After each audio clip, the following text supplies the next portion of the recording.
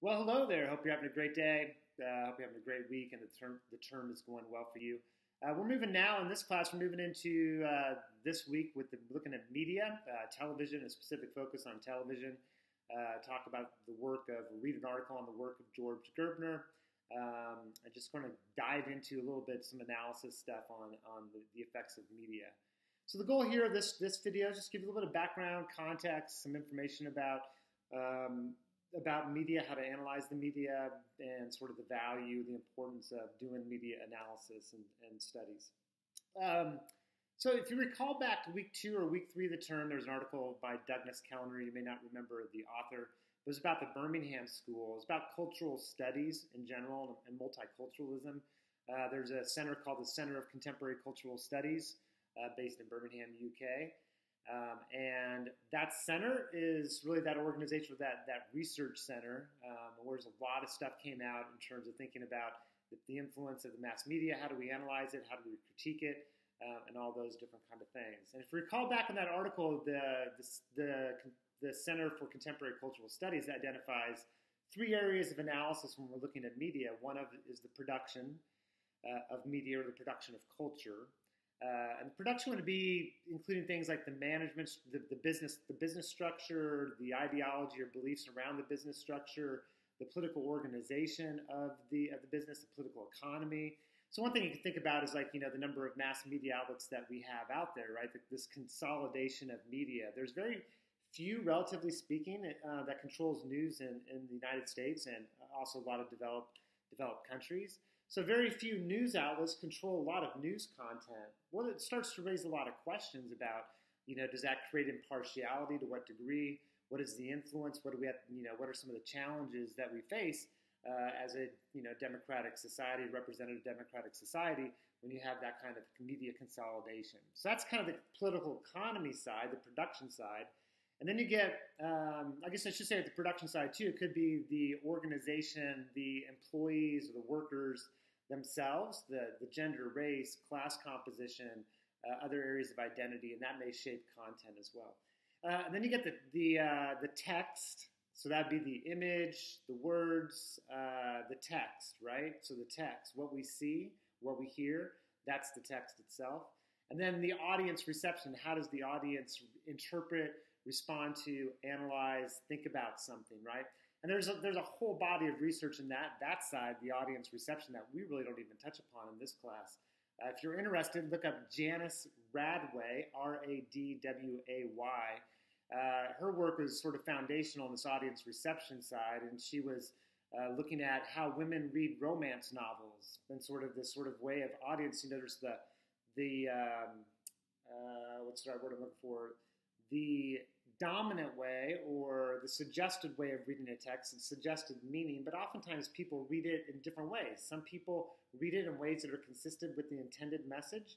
Other people read it against the grain, or they interpret it, have different meanings they associate with it. And sometimes those meanings have to do with the individual's group position, their age, their class, sexual orientation, gender identity, religious position, you name it.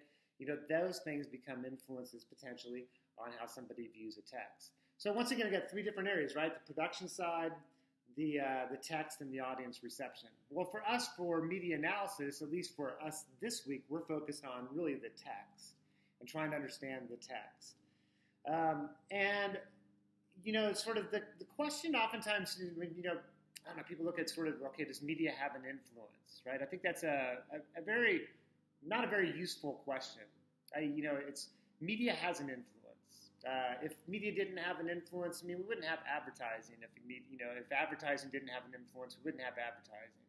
Media has an influence. Images, the things that we see, influence the world or our worldview. That's just sort of a basic sort of fundamental things about social learning theory. So the question isn't whether it has an influence. The question is to what degree. The question is what kind of influence, and maybe things like that. What is the impact on society and culture? How does it shape a person's identity? How does it shape a person's worldview?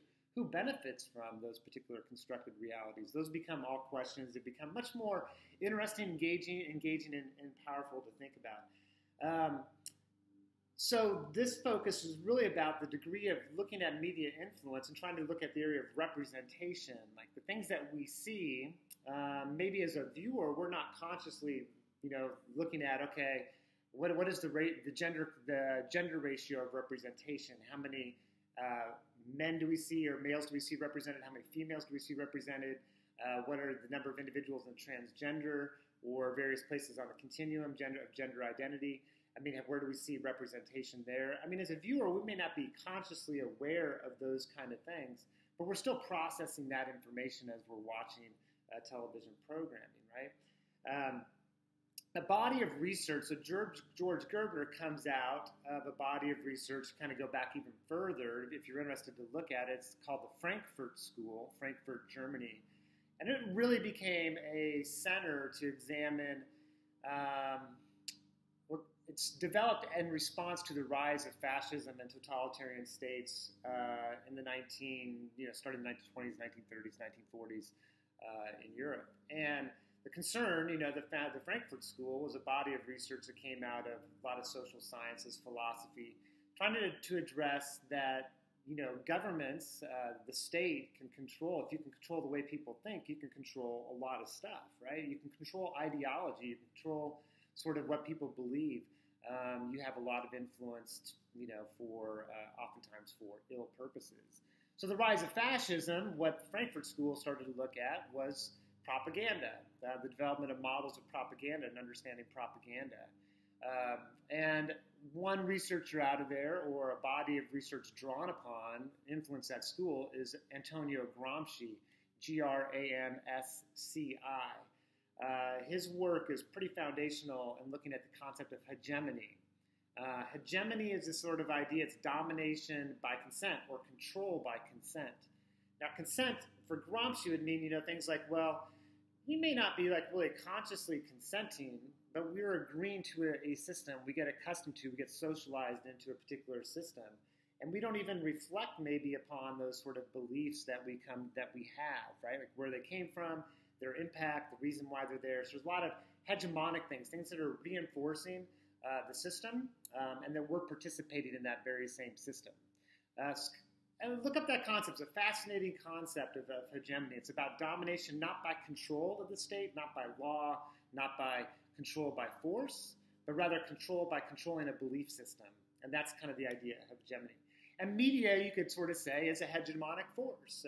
That media oftentimes reinforces the very ideological system of a society itself.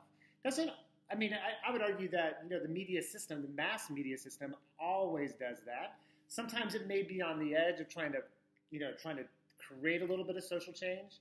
But as a mass institution, I'd say that it's always behind that issue of social change.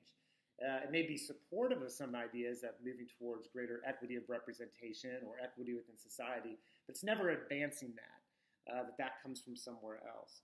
So that's kind of just a little bit. Gerbner comes out of that framework and that idea, and I think you find his work fascinating and interesting. And he has this particular analysis about violence and about thinking about violence, which I found when I first read his work, was the sort of focuses on control of, once we get to this sort of place, right, of the mean world syndrome, and we believe that there's a mean world. His concern is that leads to greater power of the state to create more and more regulations and social controls, and we actually lose freedom in the process of that. So his concern comes out of his own experience in terms of his own life, and his concern about the power of the state and how that happens, and the role of the media to be able to do that. And then his work goes well beyond sort of that and gets into all kinds of different things, looking at areas of representation. That short water by waters kind of breaks it down, right? Gives you a lot of different examples and illustrations. And that's really what the goal of the assignment is, to look at a TV show and basically apply the same ideas that you find in the Waters article and do that on your own, right? So watch a TV show, look at areas of representation. What do you notice in terms of patterns of who's in the dominant position? Who are the strong characters? All these different kinds. So sort of thinking about character development, character representation, and maybe how to think through and analyze, sort of these representations. So part of it is the quantitative side, counting the representation, counting who's present, and also who's not present. So, for example, if you don't see a person with a physical disability in the show, I would note that. If you don't identify anyone, I don't know, a person of color, you don't identify or see anyone of a certain age. There's no one represented that's over, it's over 40 years old or 50 years old to show. I think that's pretty informative, right? And maybe because that's the nature of the show, but it could be, it could be something more you could sort of think about. So we're just trying to scratch around a little bit with this assignment and looking at representation, sort of break it down in that sort of way. Okay, so for the 5-point kind of little micro assignment for your write-up this week is I want you to type in a search engine, look up Budweiser, as in the beer, Budweiser ads or advertisements. And just start scrolling down, and I want you to sort of, what do you see? What do you notice? What do you notice about representation? There's a lot of research that's been done looking at alcohol advertising, and gender, race, and class issues in terms of representation. Because you got to figure out who are they marketing to? Who's their market? Who are they trying to influence? And what are they using in terms of representation to maybe drive purchasing decisions?